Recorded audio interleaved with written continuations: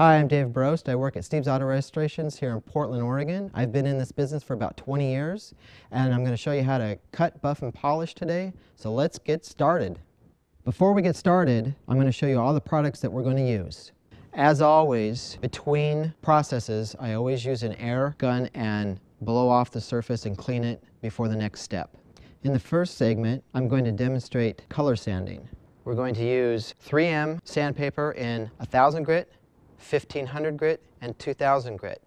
We'll be using our sanding blocks from Durablock, medium hard, and a Meguiar's soft pad. In the second segment, I'm going to demonstrate machine polishing techniques. We're going to be using 3M rubbing compound, using the Makita polisher.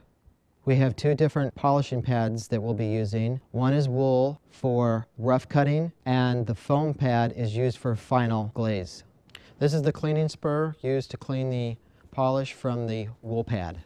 Anytime using a mechanized polishing device, be sure and use a dust mask and eye protection. In the final segment, I'm going to show you how to get that beautiful shine using Mother's Showtime Instant Detailer, the application pads, and Mother's Pure Carnauba Wax. The reason I'm masking the hinges is because we don't want to color sand them or run the buffer against them to protect the paint. They get a lot of good flow from the paint gun when they're shot, so we don't need to get in here and color sand them or polish them up at all. And it also helps to facilitate cleanup so that we don't spend an extra amount of time trying to clean up the panel. And it's always a bonus when we've got the part of the car not attached to the car so that we can get around to all of the edges. The first thing I'm going to do is mask off the reveal, which is right here. It's a line that is used on the early 30s cars, and I don't want to color sand that with 1000 grit, which is what I start my color sanding with. I will sand it with 1500 grit in the second step.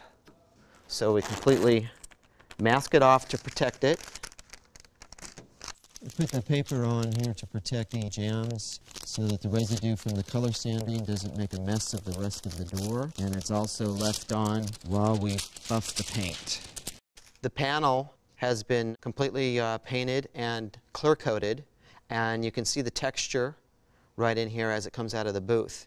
We've started a 1000 grit color sand right here, and you can see the transition area right here.